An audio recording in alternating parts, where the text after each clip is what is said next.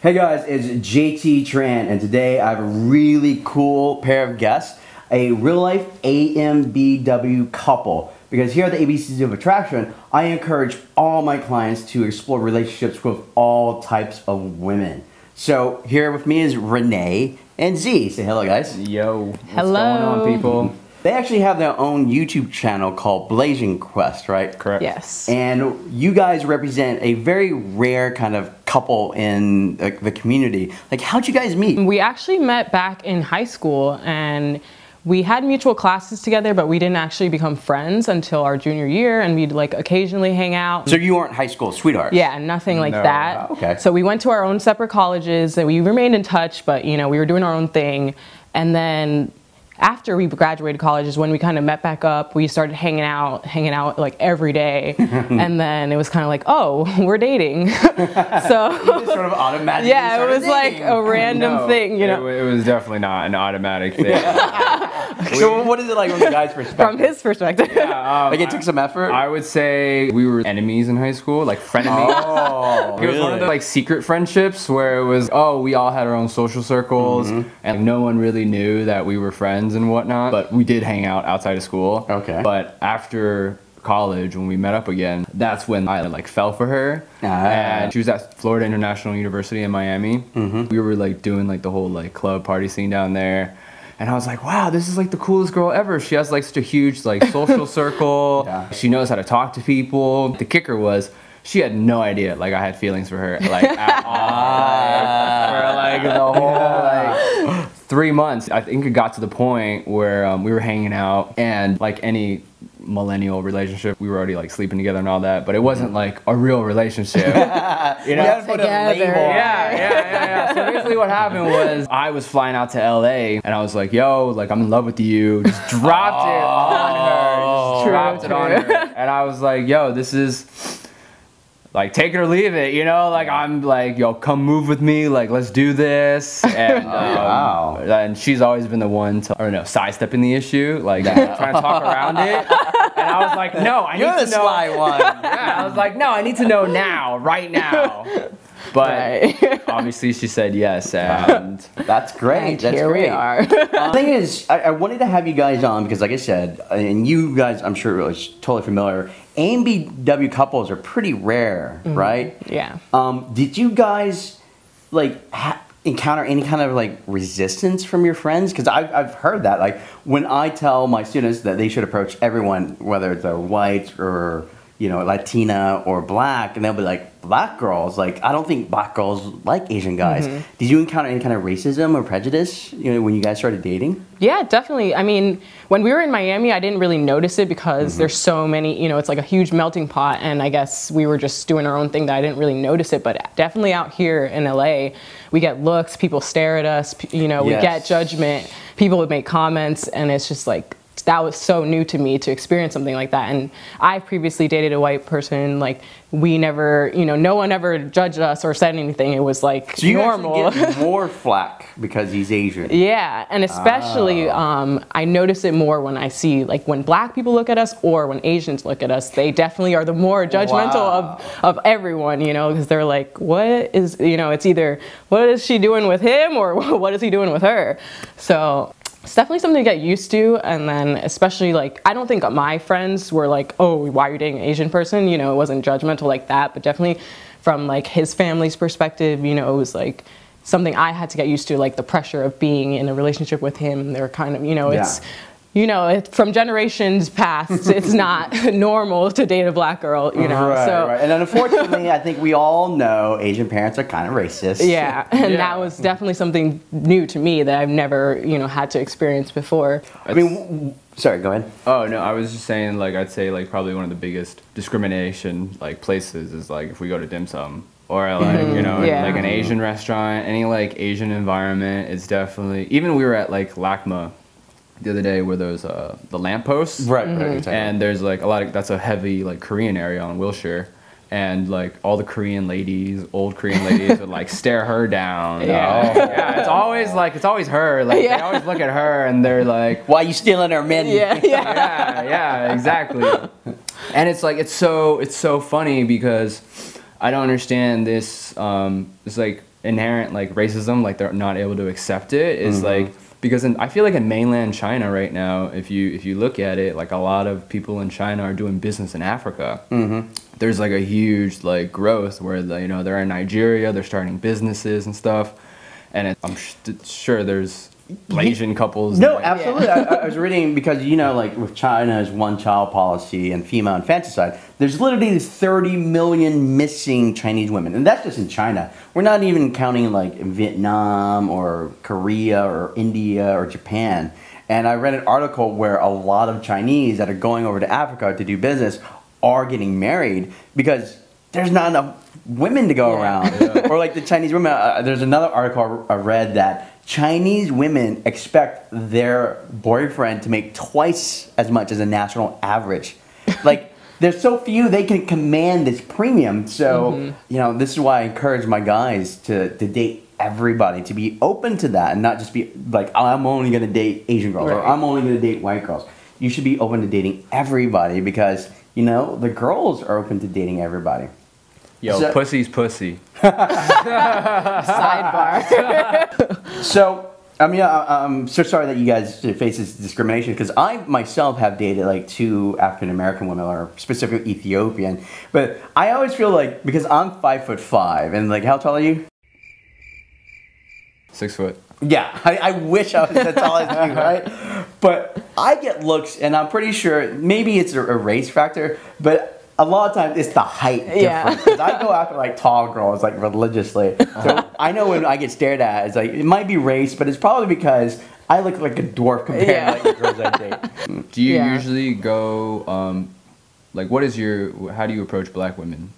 Well, the thing is, what I find when it comes to approaching black women is I want to be direct, right? Because they don't expect it. Right. And, a lot of times, most girls, but especially black girls, have never been approached by an Asian guy. So when I go up to a black girl and say, hey, I think you're beautiful. I'd like to get to know you better. It blows them away because here I'm not pussyfooting around. I'm not trying to be all jokey. I'm not trying to be that funny Asian guy. I'm not trying to be their best friend. I am like putting myself out there. I get it, like, I feel like a certain respect because of that, because I am being direct, I am being sexual, I am being confident.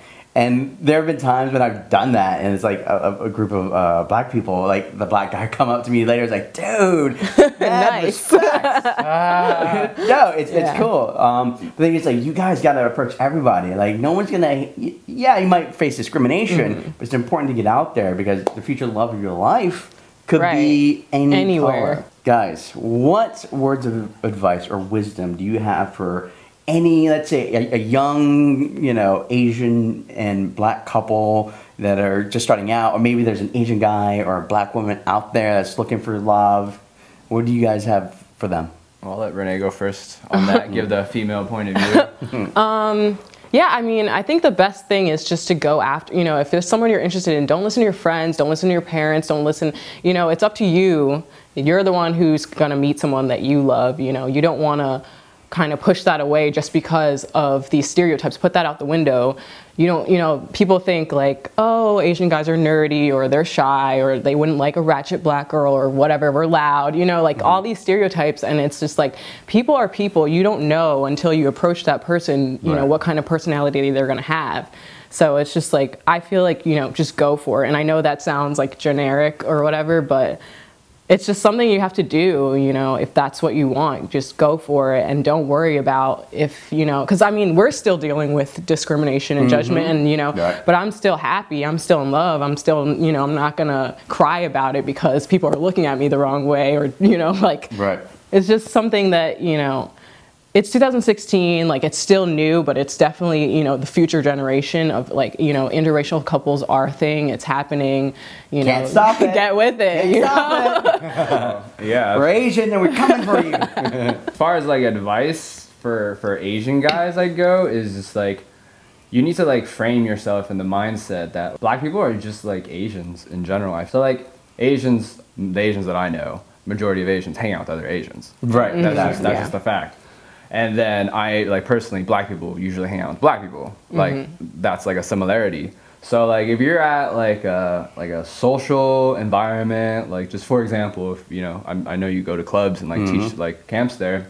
So like if you're at a club, I don't think he's bringing you to like a black ratchet, like, you know, booty club, you know. So it's like if he's bringing you to just like a normal like club where they're playing like EDM and whatnot, and you see a group of black girls there, that means they're willing to go there because they're tired of black guys. Like, you know what I mean? Like if they're already like, if you know, like it's like saying like a bunch of Asians could go to an Asian club, but they chose to go to like a regular club. Right. They may be with their group of friends, but same with black people. So it's like, if you just get yourself in that mindset, like, oh, there's like black girls here. They're here for a reason. Just go up and talk to them. A word of advice is it's easier to go up to like fat black girls.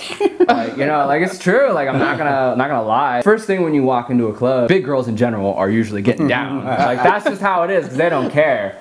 So they got some bass. This is called the big boned theory. If you walk into a club and you see a group of like 2 or more like big people, black people, if you just go up to them, I guarantee you, I'll give you $100. Like, just go and like go do some shit, like, you know, on them, and like they'll be really receptive to it, you know, because big girls need love too. I just wanted to add one more thing, like for just for like Asian guys who just came to me. I know like Asian guys in general, like, you know, we're raised by like our tiger moms or whatever, and you know we're growing up to like, you know, there's like this bamboo ceiling, you know, you gotta be a doctor or whatever. Engineer, lawyer. Yeah, doctor, engineer, lawyer.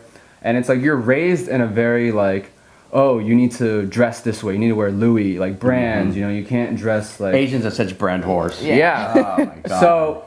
So essentially, like, growing up in that, you're in that mindset of like high class already, because Asian parents want you in that high class. And I feel like a lot of Asian people in general like lose sight of what it means to like to struggle. Like they don't see like their parents struggle of like coming to America. If you want like a different mindset for someone to get you out of your shell, like, you know, if you're tired of going to KTV every night and you're like, is there more to life than just hanging out with other Asian girls and just doing the same shit over and over? Explore other races, you know, like meet different people. That's how you're gonna, you know, hear other people's story and stuff, and like stop hanging out with people that look exactly like you and think the same way that you do, and that's how you're gonna expand your mind. Right. And the thing is, like I said, I have had students that were absolutely shocked. They thought I was gonna like sending them to the wolves when I sent them in to talk to a beautiful black girl. And more times than not, even more times than say talking to a Latin girl or a white girl, the black girl was more receptive to him. And it just blew his mind. And I've had students that have dated and even married black women. Right. Like I said, I've dated black women too. And, you know, attractive women, quality women are there regardless of race. You have to be open to it. Just like you guys sort of met each other in high school, but you didn't date. The only way to defeat stereotypes is to show people of different racial backgrounds connecting intimately and showing that we can be in love, we can be best friends. So you guys... go out there, find yourself a beautiful woman regardless of race, and just be, you know, keep an open mind that she could be white, black, yellow, purple, whatever, okay? Now, how can our audience find more about, like, what's your YouTube channel? Our YouTube channel and Instagram is BlasianQuest. So it's pretty self-explanatory, black and Asian. We're on a quest. Just to share our journey, you know, through comedy, through us doing sketches and having fun and just being ourselves and really, you know, sharing that with other people. And I feel like people see that, you know, that we're a couple and we're genuine, you know, it's not real. Yeah, they see the realness to it and they're like, wow, I look up to you. And to me, that's like really cool, you know, that people look up to us because of what we're doing, because we're just together, you know, and we're just out being us, and that's really cool. All right, be sure to check out the description. The links to their awesome YouTube channel is also going to be there. Thank you so much, guys. Absolutely. Thank you for having us, JT. Be sure to subscribe. Bye-bye. Hey there, thanks for watching our video. I hope you liked it, and make sure you guys subscribe to this channel and watch all our other videos. Great news too. Every Monday, we'll be putting out a new weekly video. That's right, we've got educational seminars, street interviews, fun in-field pickup videos, and anything else we can come up with that's fun for you guys to watch. So check back for that every Monday. Oh, and if that's not enough for you, remember that for the last 10 years, the ABCs of Attraction have been the finishing school for Asian gentlemen. So we've been teaching guys how to be better boyfriends, more confident, and better husbands. If you need that extra push, you can enroll in one of our classes. But until then, we'll see you every Monday. Bye.